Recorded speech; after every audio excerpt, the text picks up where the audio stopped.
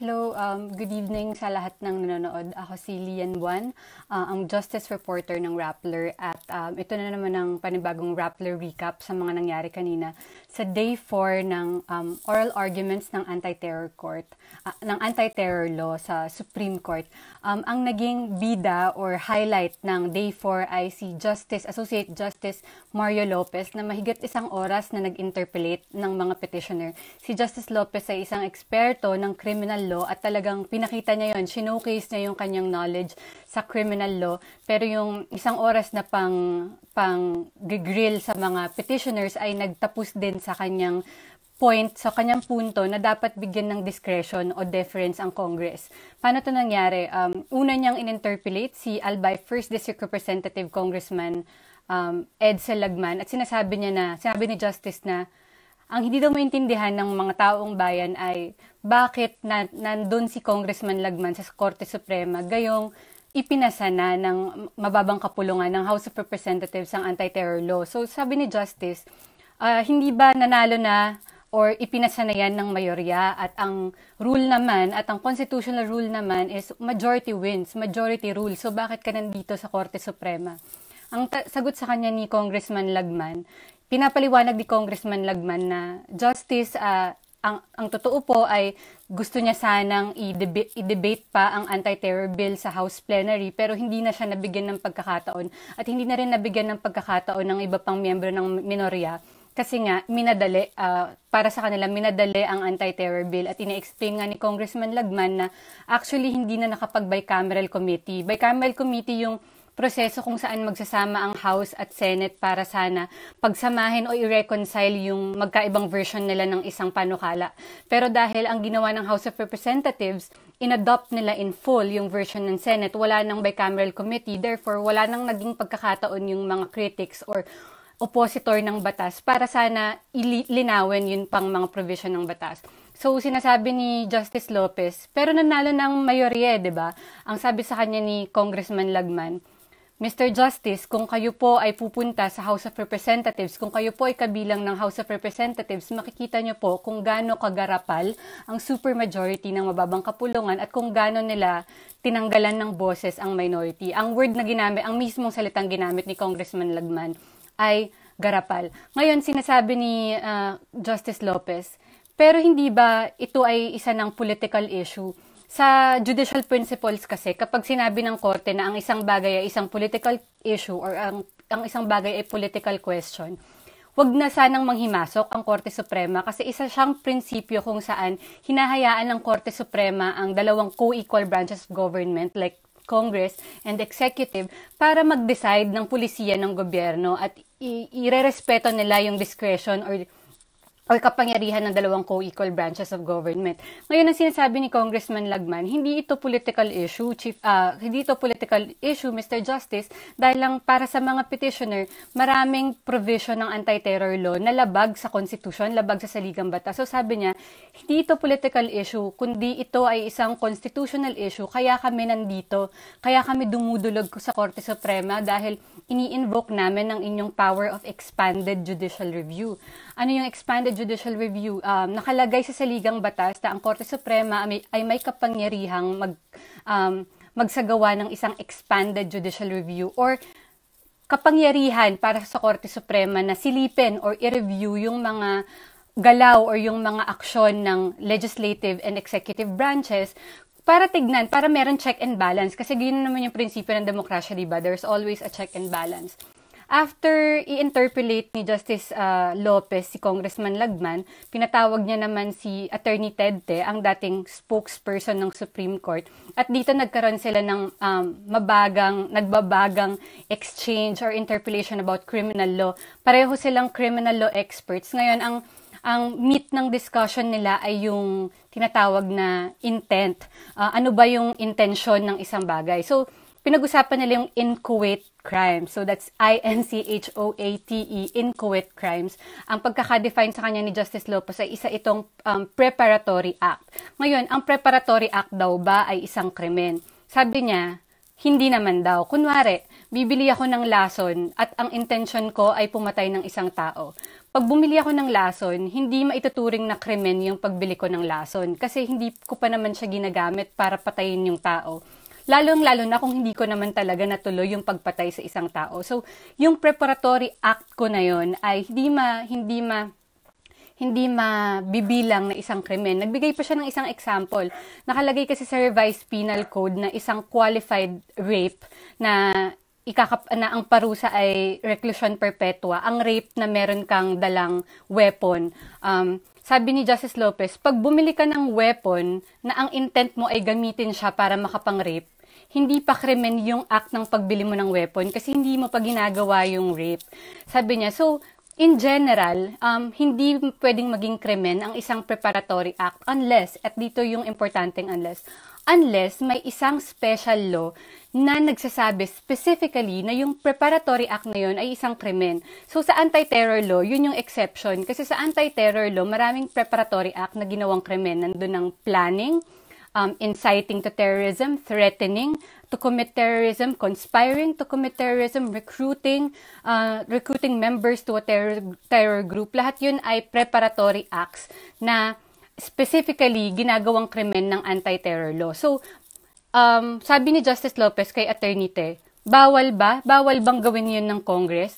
Sabi ni Attorney Te, hindi naman bawal, nasa kapangyarihan nila yon, pero hindi ibig sabihin nun ay papasa na siya sa isang constitutional review. Again, sinasabi ng mga petitioner, may power naman talaga ang Kongreso, pero meron ding karapatan ng Supreme Court na tignan kung constitutional ba yung ginawa nila.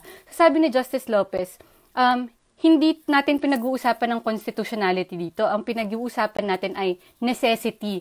Is it necessary for the Congress to legislate that kind of law? Tapos ang sinasabi pa ni Justice Lopez, actually may kapangyarihan nga ang Kongreso na generally worded yung mga batas nila. Kasi sinasabi niya nga, dapat generally worded kasi ang terrorism, it's a fast developing crime. Bukas may cyber terrorism na, sa susunod may bioterrorism na. So Congress gusto niyang i-make sure na yung batas na ginawa niya, it will cover other future crimes para hindi tayo mahuli sa laban sa terorismo. Nag-agree naman si Professor Te, ang sinasabi lang niya nga, yes, may power ang Congress, pero it doesn't mean napapasa siya sa constitutional review. At inuulit nga nila, kaya nga kami nandito. Kasi hinihiling namin sa inyong mga mahistrado na tignan kung constitutional ba ang anti-terror law. Pagkatapos ni Attorney Te, pinatawag naman ni Justice Lopez si UP Professor John Molo, isang professor ng constitutional law. Ang pinag-usapan nila ay compelling state interest. Kasi in general, may karapatan or pinapayagan ang gobyernong i-restrict ang mga kalayaan natin, ang mga civil liberties natin kung merong compelling state interest. In this case, the compelling state interest is to curb terrorism and to defeat terrorism. Sabi ni Professor Molo kay Justice Lopez, Justice, nakakalimutan niyo po ata na ang isang element ng compelling state interest ay narrow tailoring. Ano ba yung narrow tailoring? Parang kapag ni-restrict ng gobyerno ang batas, kapag na-restricto ng gobyerno ang freedom mo para sa isang compelling state interest, it must be narrowly tailored. Kumbaga, sobrang narrow nung batas para ang ipapunish niya lang ay yung kasamaan na gusto niyang ipunish at hindi niya masagasaan yung iba pang kalayaan mo at iba pang civil liberties mo, iba pang freedom mo. So, yun, sinasabi ni Professor Molo kanina, the state has the burden to make sure that its laws are narrowly tailored. Pero sabi ni Justice Lopez sa kanya, hindi, binabaliktad ko, ang pinag-uusapan natin dito ay dahil may compelling state interest because ang nakasalalay dito ay national security, yun yung una nating pag-uusapan, hindi yung fundamental laws or yung fundamental freedoms. Sabi ni Professor Molo, I respectfully beg to disagree. Kasi para sa kanya, bilang isang constitutionalist, hindi pwede yun. Kasi all governments are bound by that strict scrutiny test. Dapat sila yung nagme-make sure na hindi nila masyadong sinasagasaan ng civil liberties natin. Pero hindi na siya pinatapos ni Justice Lopez. At pinagalitan pa nga siya, sabi niya, dakdak ka naman ng dakdak, professor eh. I-file mo na lang yan sa memorandum. Actually, yung buong interpellation ni Justice Lopez, hindi niya pinapatapos yung sagot ng mga counsels for petitioners. Lagi niyang hinihinto kasi para makarating siya dun sa point niya. Yun yung naging highlight ng day 4 of oral arguments. Meron pang isang dimension kanina is ano ba yung mas mahalaga, yung individual liberties natin bilang mga tao o yung kapakanan ng national security o yung pinoprotektahan na security ng bansa. Doon yung pinag-discussionan kanina ni Justice Amy Lazaro Javier at ni Professor Molo. Dito pumasok yung light moment nila kanina. Sabi ni Justice Javier kay Professor Molo, kilala mo ba si Captain Rhee? Si Professor Molo naman, akala ang Captain Rhee na tinutukoy ay yung crash landing on you. So sinabi niya, kilala ko po. Pero sabi ni Justice Javier, hindi, iba yung tinutukoy ko. So nagbigay ng theoretical situation si Justice Javier. Sabi niya, paano kung si Captain Rhee, isang sundalo, nakareceive siya ng tip na sa isang street, sa isang street sa loob ng isang village sa Cainta, merong isang bahay kung saan ang isang IT expert kaya niyang pasabugin ang bomba sa 5 ospital with just one click of a finger. Ano yung gagawin ni Captain Rhee? Sabi ni Justice Javier, legal ba para kay Captain Rhee na i-secure lahat ng bahay sa street na yon at saka i-detain muna silang lahat habang iniimbestigahan niya at para malaman niya kung sino ba yung IT expert na magpapasabog ng bomba? It was a question that was meant to probe the practical necessity of the harsh provisions of the anti-terror law. It was meant to, to make a point na meron namang saysay kung bakit ganito kagrabe yung mga provision ng anti-terror law because we are fighting this grave of an evil. Pero inend to ni Professor Molo by saying, sabi niya, ang tatay ko po, sundalo, he watched his fellow soldiers die in the hands of the at the hands of the NPA.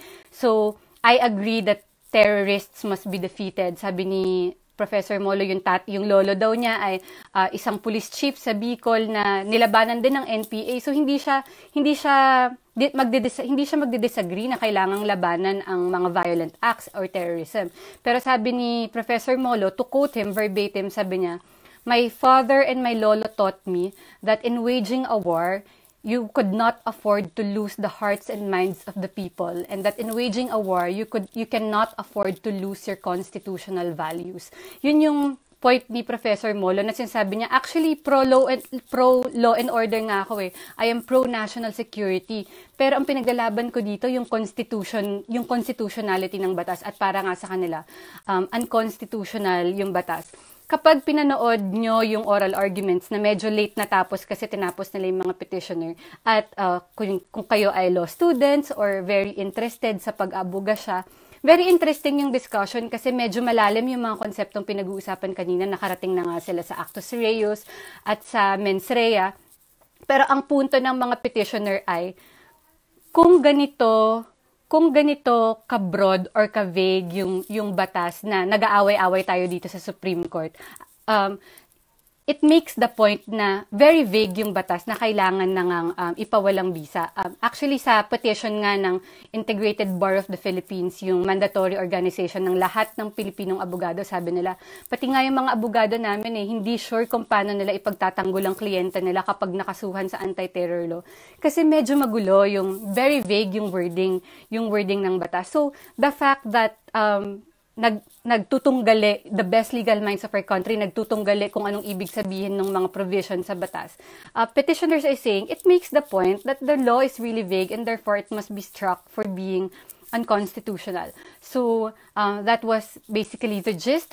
Kung ano yung nangyari kanina sa day 4 ng anti-terror law oral arguments, na-confirm natin sa mga sources natin na tinakel ng mga justices en banc kanina yung mga bagong motion for TRO, pero hindi pa daw nakakasagot si Solicitor General Jose Calida dun sa mga bagong motion for temporary restraining order. So hindi pa nila napagdesisyonan kanina kung bibigyan na nila ng TRO or hindi nila ibibigay yung TRO. The law has been in effect for 7 months at maraming legal experts ang nagsasabing masyado nang matagal to, dapat matagal na tong may TRO. Pero wala pa rin TRO na nilalabas ang Korte Suprema. So tinapos nila kanina ang interpellation ng mga petitioners. So next week, next Tuesday, sasalang na si Solicitor General Jose Calida. At ina-expect din natin na sasalang yung amicus curiae na si Justice Francis Hardelesa.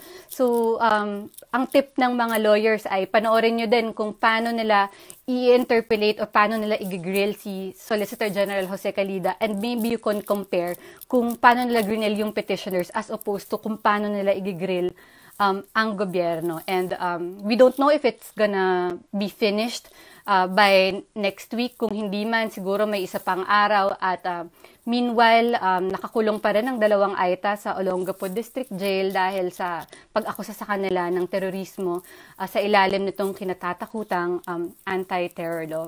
Maraming salamat sa pakikinig sa aking Rappler Recap. If you want to find out more, just go to our live updates page on the Supreme Court Anti-Terror Law Oral Arguments. Makikita nyo naman yan sa website, and just follow Rappler on both Twitter and Facebook. Maraming salamat. See you next week. See you next Tuesday for Day 5 of the Oral Arguments on the Anti-Terror Law.